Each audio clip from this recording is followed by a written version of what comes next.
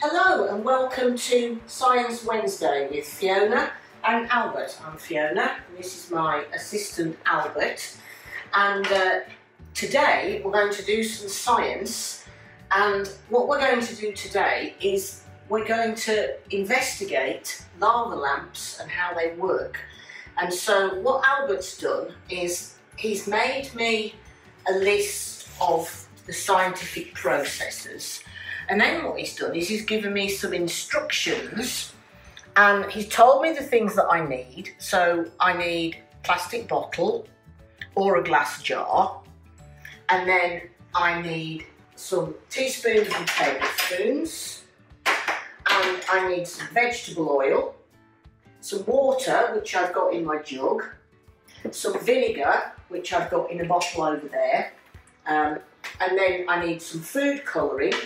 Now I've got some liquid food colouring in little bottles, but you might have powdered food colouring. If you've got powdered food colouring, then you'll have to mix it with water before you use it. And then Albert says I'm going to need some fizzing tablets, so I can either use something like alka seltzer, which you might have at home in the first aid box, or I can use vitamin C tablets. You might have those at home because that might be how you get your extra vitamin C. I don't need those for my first experiment, so I'm going to just keep those out of the way. And then I need some bicarbonate of soda and some tartaric acid, and if I've got some glitter. Now Albert said that he thought I should try this first experiment here because it's quite easy, and he's given me a scientist's journal that I can fill in my results and what I did. So what Albert's telling me to do is to get these materials, so glass, vegetable oil, some water, food colouring, table salt and a tablespoon. And what he's telling me to do, he's telling me to fill a clear glass about 3/4 full of water, add some food colouring, then add some vegetable oil, and then sprinkle some salt on top.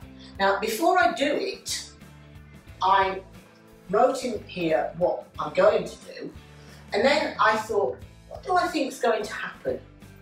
Now, I know if I mix some orange cordial with water, it's going to mix. So I think the oil and the water will mix. And I also think that the salt will sink to the bottom of the glass. So that's what I think will happen. So that's what I call a hypothesis or a prediction.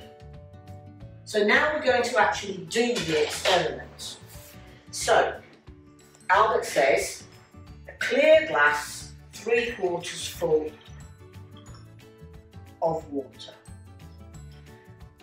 Then he says put some food colouring in, a few drops.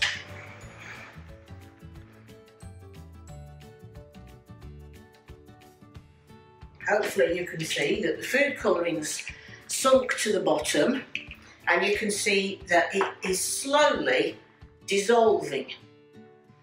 Then the next thing Albert says is pour vegetable oil onto the water. So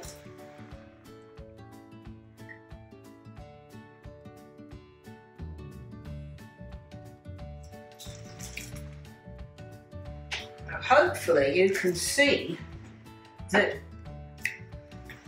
my first prediction wasn't correct, because what's happened to the oil is, yes, it's sunk to the bottom, but then it's come back up to the top. And when I tried this at home, I thought, I don't understand why that's happening. And Albert gave me some clues. But first, let's do the last bit. Now sprinkle some table salt on top of the water. So that's my table salt. Now I've got it in a pot with some little holes in. so it's easy to do the sprinkling.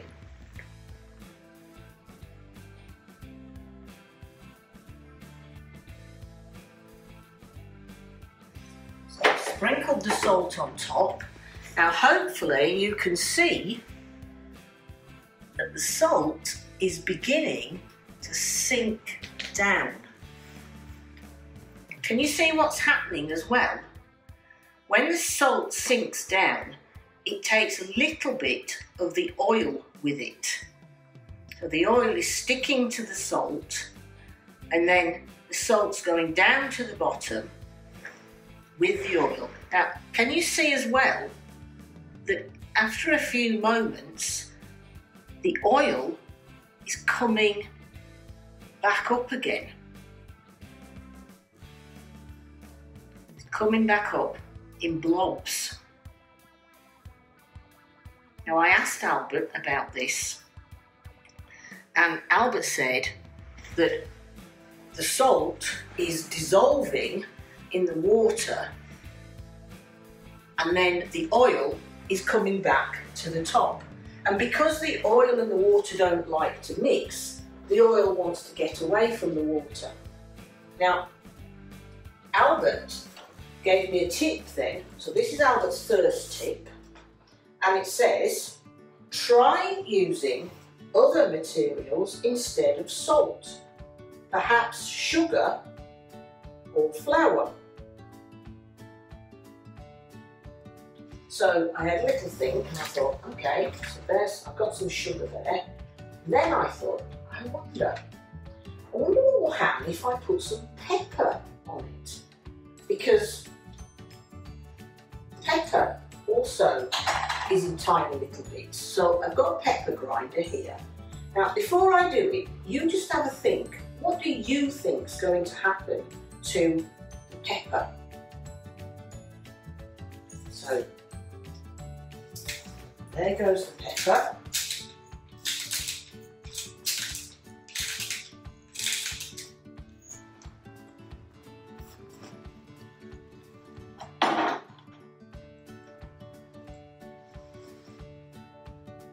And you can see probably slowly sinking down through the oil. It's having a bit of difficulty getting through, but then it drops down.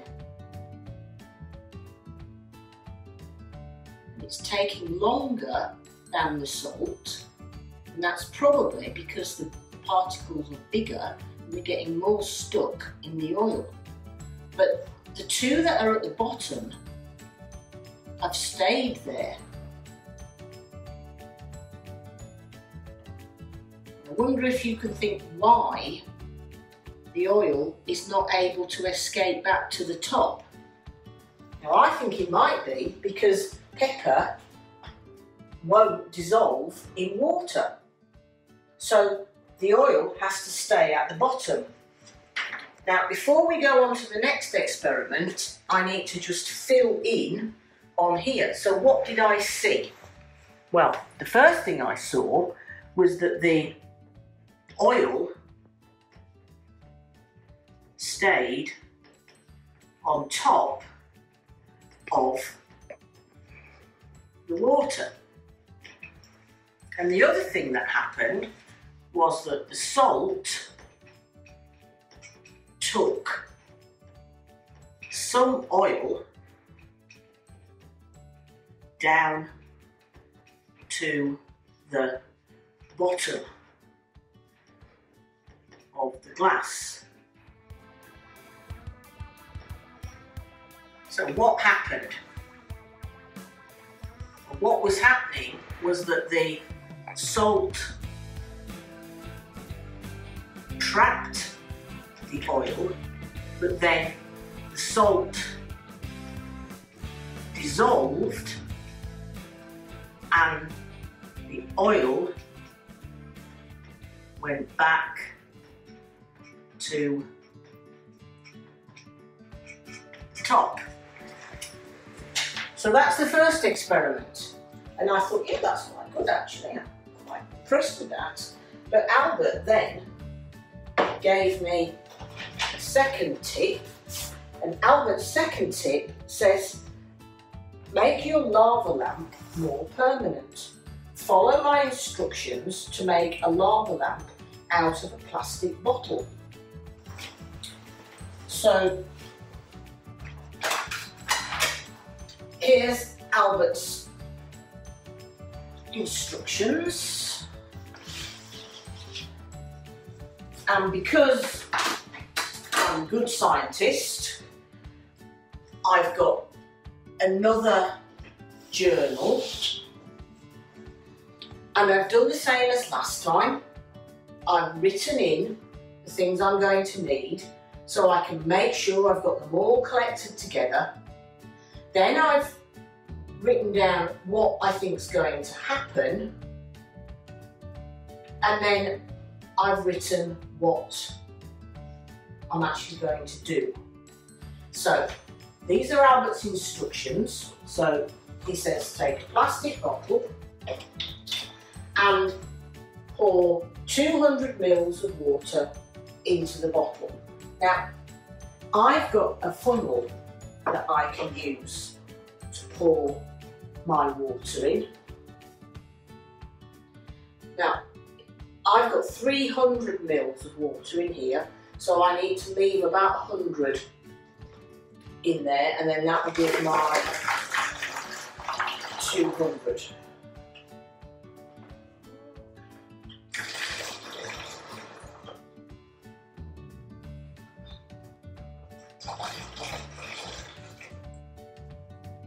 Yep, so that's up to about 100. So, Albert then says, put 10 drops of food colouring into the bottle. And I think I'll just take the funnel out for a minute. 1, 2, 3, 4, 5, 6, 7, 8, 9, 10. And you can see, like before, the colouring is beginning to mix in with the water. Albert then says, pour vegetable oil into the bottle until the bottle is almost full. Now this is quite a big bottle, so, and because I want to show you another experiment as well, I might not fill mine right to the top. When you could always use a smaller bottle. I think I'm going to take mine up to that line there. You need to be careful when you're putting the oil in, because you don't want to make a mess. I should have said at the start that you ought to really be doing this in the kitchen or somewhere where it's not going to matter if you do spill anything. So, there is my oil, and it's doing exactly the same as it did before. It's separating out because the oil and the water don't want to mix. So now I'm going to add fizzing tablet. Now Albert says break a fizzing tablet in half. I think that's partly so that I've got 2 chances to see what happens. So there's half of my fizzing tablet. Drop that in. And yeah, it's done what I said, because I said I thought the vegetable oil would float, and I said that I thought the fizzing tablet would sink to the bottom of the bottle, and I thought that it might fizz.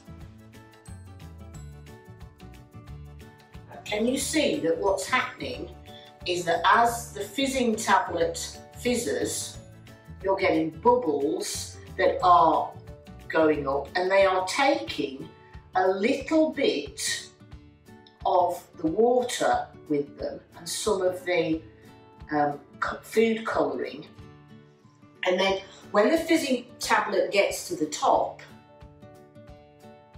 the gas that's in there escapes, and the water that's been carried up, the water, because it doesn't like to be with the oil, it moves back down again.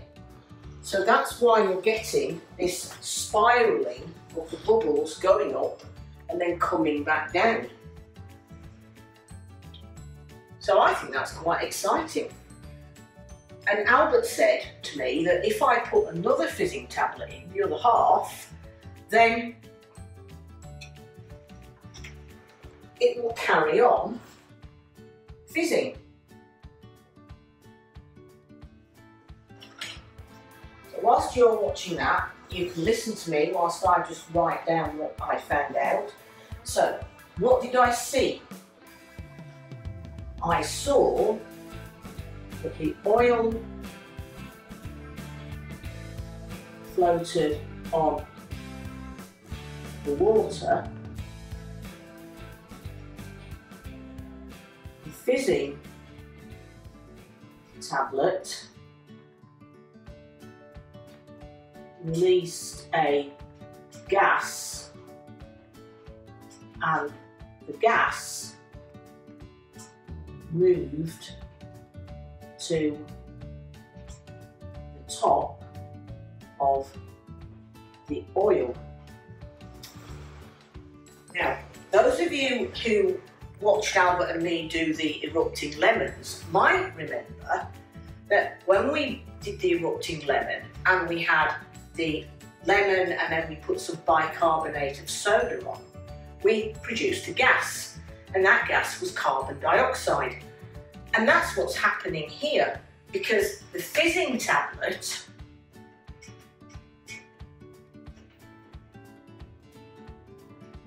contains an acid and an alkali. And when they're in as the solid fizzing tablet, they're in what we call a stable state. But when we mix it with the water and they dissolve, then they can start to react with each other.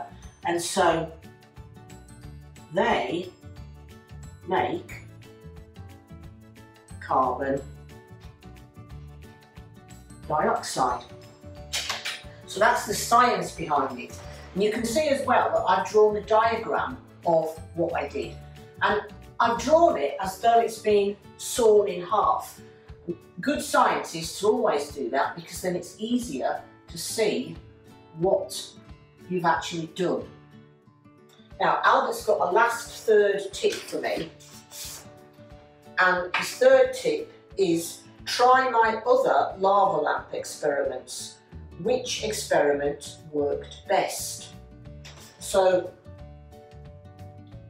those are Albert's extra lava lamp experiments, and I think I'm going to try the first one. And it says use clear vinegar instead of tap water. So I need to get my vinegar.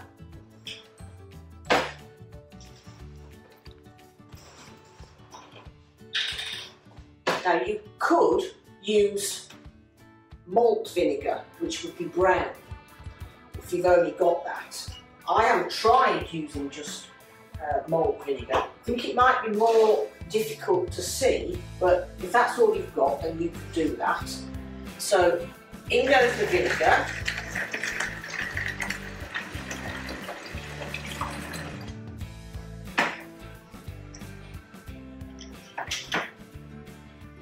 And then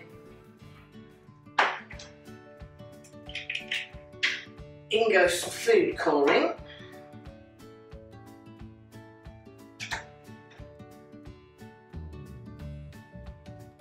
This time I'm using orange, just so you can see that it will work with different colours. And now I'm going to pour in the oil. Now, I think I might have used a little bit too much in the other one, so this might not be quite as spectacular because there's less oil.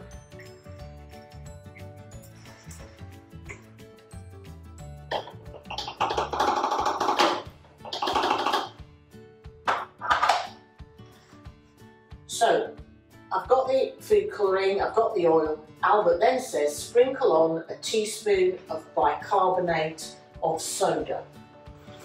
Now, vinegar is an acid, bicarbonate of soda is an alkali. So you have a think, what do you think is going to happen when I put the bicarbonate of soda in? I'm putting it in through a funnel. It's a dry funnel because I think otherwise I might make a mess. So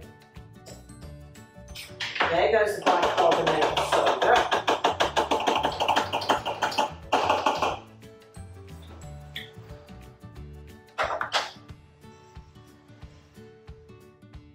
Can you see what's happening? And it looks to me as though the bicarbonate of soda is moving down through the oil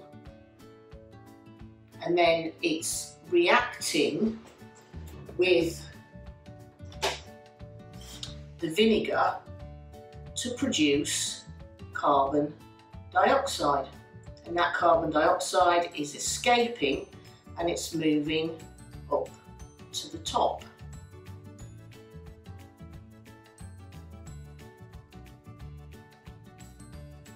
It's going to continue for quite a long time until you could keep adding bicarbonate of soda, perhaps just add a bit more, until all of the vinegar had reacted.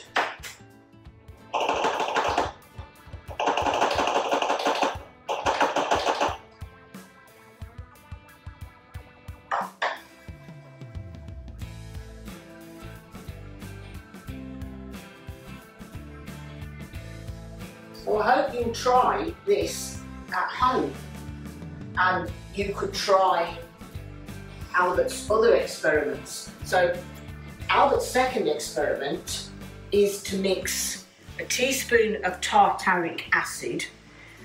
You can get that in the supermarket. It's called cream of tartar in the supermarket. And so what you would do is you would mix teaspoon of bicarbonate of soda in a little dish. Use a different spoon for the tartaric acid, and then mix them together.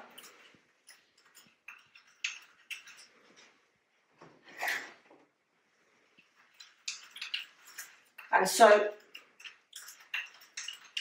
the bicarbonate of soda and the tartaric acid as a powder, that is the same thing as the vitamin C tablet or the alka seltzer. It's got the acid and the alkali together. Now, so we don't waste it, we could put it into our original lava lamp. So you think, what might happen here? I've got an acid and an alkali mixed together, and I'm going to put them into the lava lamp.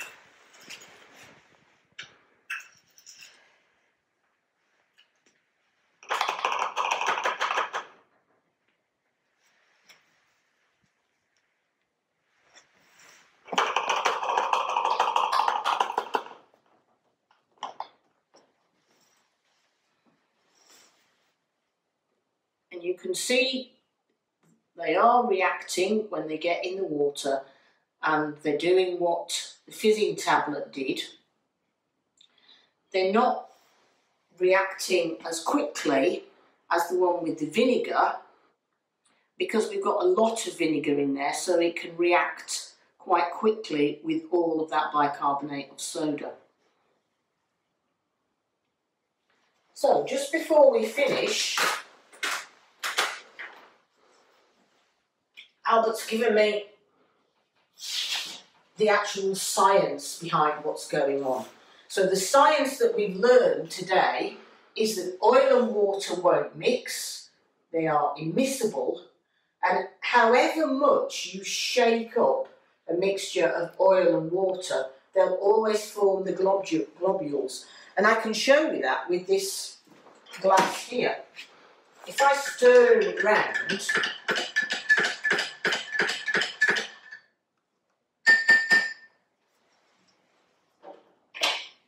it will then separate out, and you get all these little globules of oil that are trying to get to the top.